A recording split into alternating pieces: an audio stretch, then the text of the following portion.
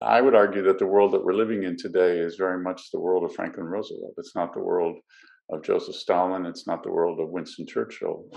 It's the world of Franklin Roosevelt.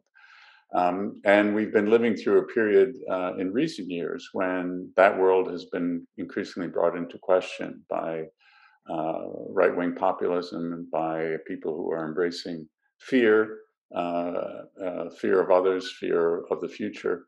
Whereas Roosevelt was very proud in saying that we were united, he said, in banishing fear. That's what he called the New Deal when he was working with the American people. And of course, he famously said in his first inaugural address that the only thing we have to fear is fear itself.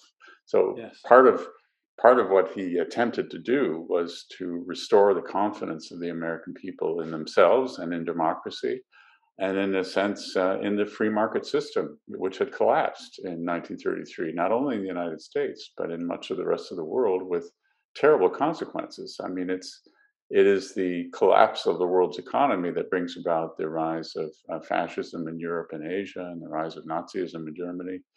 Mm. And Roosevelt was absolutely convinced that uh, he had to bring the United States through this economic crisis in order to restore the people's faith in democracy.